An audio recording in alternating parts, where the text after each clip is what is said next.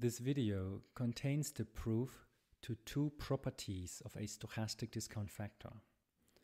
Now, since this video belongs to a sequence, I will not reintroduce notation that was already introduced in previous videos of that same sequence. Now, anyhow, first I want to prove the following relationship.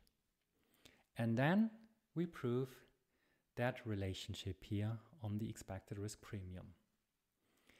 So let's start with the first proof. If M is a stochastic discount factor, then M times capital R needs to be a local martingale. Now that says that the conditional instantaneous expected change of M times R needs to be 0. We therefore have a restriction, an economic restriction, that we will now work on mathematically. So as a result, we will then get what we wanted to prove. So let's do the math. We want to set the conditional expectation of dm times r to 0. So we would now apply Ito's lemma to the product m times r to get their dynamic evolution. So the change of m times r equals m dr plus r dm. Let's divide both sides by mt and rt, and let's take expectations. Now, since the expectation needs to be 0, we also set the expectation to 0, and hence we end up with the following equation here. Now, as dr over r equals just the instantaneous short rate dt, we have found what we wanted to show, namely rt dt equals minus the conditional expectation of dm over m. Now, so what did we learn from that proof? First, you got some practice in Ito calculus. Second, you see firsthand how assumptions about the SDF feed into these important properties. And third, from an economic point of view, you see that the expected instantaneous reduction of the investor's stochastic discount factor coincides with the instantaneous time value of money. Hence, you see firsthand that for an impatient investor, wasting time means losing money. Next, we turn to prove the second relationship. We want to prove that the conditional expected risk premium of an asset I equals lambda transpose times the instantaneous covariation between the systematic shocks of the economy, dB, and return innovations of asset I. So, said differently, we want to prove that an asset pays only an risk premium in expectation if its return innovations co-move with non-diversifiable factor risk. So remember the third condition for M being a stochastic discount factor. That condition was that M times S together with M times R is a local martingale.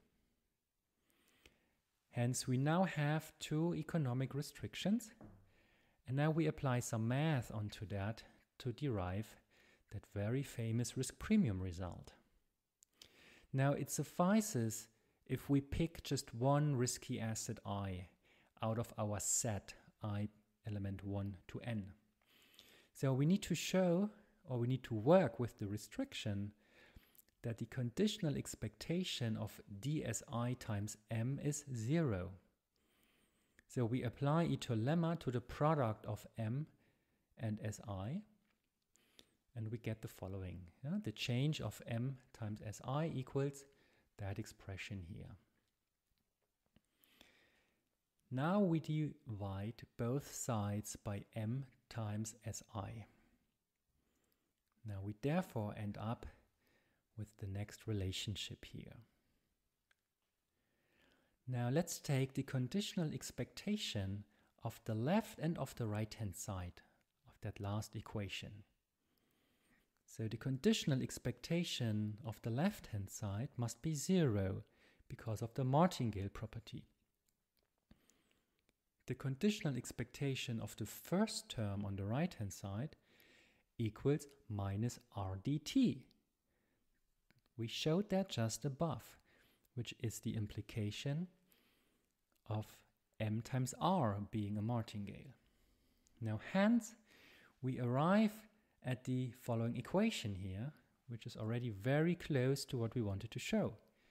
It says that the conditional expected risk premium of asset I coincides in equilibrium with the negative instantaneous covariation of the asset's return with the stochastic discount factor of the economy. So in a world with Brownian motion risk only, the innovation part of the SDF equals the m over m minus the conditional expectation of the m over m is simply minus lambda t transpose dBt. Again, note lambda is the column vector of ex ante expected market prices of risk, and dB are the systematic shocks in the economy. So as we plug that relationship to the previous expected risk premium expression, we get that really useful relationship that we wanted to prove. Namely, the conditional expected risk premium for any asset I coincides with the product of expected factor risk premiums times the instantaneous covariation of asset I's return with the economy's systematic sources of risk. Now, that result connects very well to basic concepts such as the capital asset pricing model, because the result says that the ex ante expected risk premium for asset I coincides with the product of the expected market price of non-diversifiable risk times the ex ante expected amount of non-diversifiable risk that's present in asset I's return. So notice here also that you can easily imagine that each I stands for another asset class. Hence, that restriction also tells us that an asset market is arbitrage free if all asset classes are priced with the same SDFM. And the result is then that each ex ante expected asset risk premium coincides with the product of market price of risk times the amount of systematic risk.